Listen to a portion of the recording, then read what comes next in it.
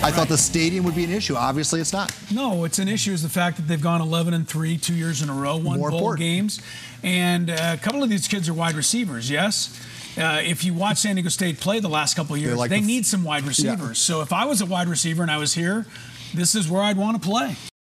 That was Chris Ello just about 24 hours ago, opining on why the future is so bright at San Diego State. And I think this graphic will help better explain. Look at the local kids who are staying close to home. Bourne, Justice, Oliver, Scott, and Thomas, the Fab Five, all local kids, all on the PPR top 100, several in the top 50 here in the state of California.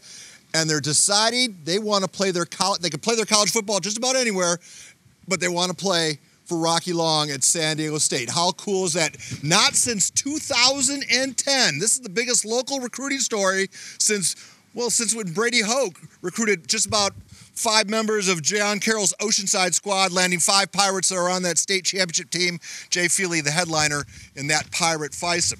Now, the Fab Five. We told you about only 4 are here. Cameron Thomas is here in spirit, but his limousine was stuck in North County traffic. So I'm going to ask you to introduce yourself and what school you play for currently.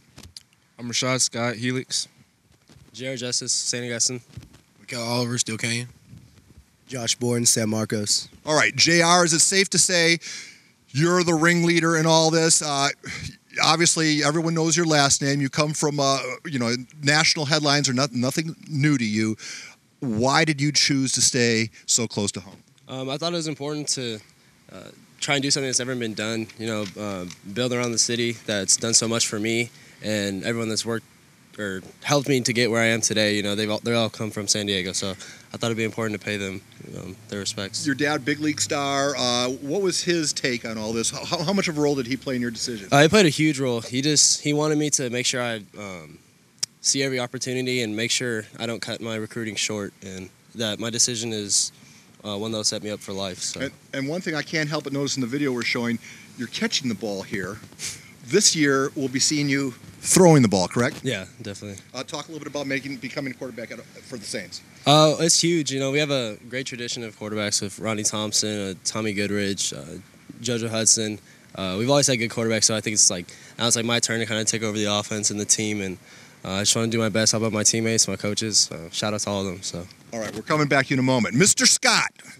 You perhaps know San Diego State better than anybody here in the Fab Five, Fab Four. You play in Helix. You have grown up in the shadow of San Diego State. Tell us about the decision just to go down the street and play for Rocky Long. To add on to what JR was saying, yes, I want to do something that's never been done before. And I also fell in love with the school during the recruiting process, Just not just 7-on-7 there, but just falling in love with the school, coaches, everything. Helix is likely to be the preseason, or I'll tell you right now, your school is going to be the preseason #1. You are loaded. Are you comfortable being the team that will be in everybody's crosshairs? Yes, I'm comfortable, and I want to stay on top. And quickly, could you talk about the adults that were in your life and how they may have influenced your decision? The adults in my life, more family, and the coaches at San Diego State they tremendous recruiting, and yeah, mostly my family. All right. Michael, could you talk a little bit about your decision? We heard from you yesterday. How much did these guys influence your decision? Quite a bit. I told JR when he committed that I would definitely put San Diego State at my #1 and talk with my parents and get that offer, and that's what I did. And JR committed, Rashad committed, Josh committed, and then I just took the next step and did it myself. Now, this is a really exciting news for San Diego State, but it won't be as exciting if it's just one and done. Do you think this is one and done, or do you think this could be a wave of, hey, it's cool to be an Aztec, and more kids are going to follow in your footsteps? I think San Diego State's been rising for the past 3-4 years, and I think with us doing this in the class of 18, class of 22 for San Diego State, I think that we're only going to spark something more, and I think the younger kids are going to see that, and they're going to start wanting to stay home at San Diego State and probably start something really special. Very cool. Thank you, Michael. Josh, you play linebacker for Jason Texler out at San Marcos. Rocky Long's a defensive-minded coach. Was he active in your recruitment? Not that much, but I know, being a defensive coach, he's out there, and he was looking at me. And Coach Texler, what did he have to say when you told him you were going to be an Aztec? When I told him I was going to be an Aztec, he was like, go for it. He said that I look like an Aztec from the start based on what my brother did there too. All right, guys, I'm going to just get together here. I'm just going to work down the row. Rocky Long is now the preeminent coach in San Diego with Steve Fisher's retirement. Just your thoughts about being a part of what is brewing on the Mesa, playing for Rocky Long. How much are you looking forward to that? I'm looking forward to it a lot. I know big things are coming for us. Rocky Long, what does he mean to you? He's a great guy. Can't wait to continue the winning tradition. Playing for Rocky Long. It's super important. You know, he's a great coach, a great person. It's a big reason why I want to go there. Playing for Rocky Long. I think that he's a very respected coach. He's a very honorable man, and I think that I would definitely put my heart out on the field for him. Okay, guys, I don't know if you heard, but first of all, someone's trying to steal my car. Your thoughts about have you heard the San Diego Chargers are leaving town, which puts Qualcomm Stadium in peril? Did other schools use that against you when you were being recruited? Did other schools say, hey, you might not have a place to play? No, and even if they did, it wouldn't affect me. We can go up to USC, play at USC, and put a beating on them. All right. Yeah, that had no effect on me. I think it's not so much where you're playing, but who you're playing for and what you're playing for. So that's more important to me. Verbally committing and signing are two different things. We've all seen it happen before where someone said they're going to go to a school and change their mind. How locked in are you guys? 100%. How locked in are you? 100%. All right, now, could you take a walk with me? We're going to walk over here to this monitor.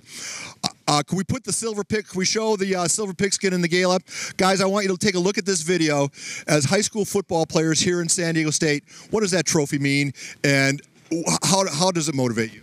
It means the world. It means that I got to go out my senior year and really put it out and ball out. How would that look in your living room?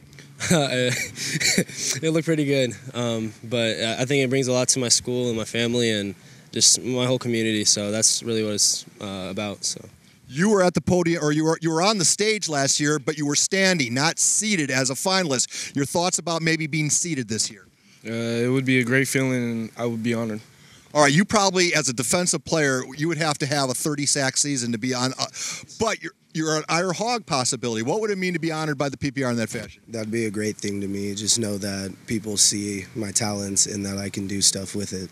All right. Well, there you have it. The Fab Four minus Thomas. We're sure he's coming, right? Yeah. That's. We're not.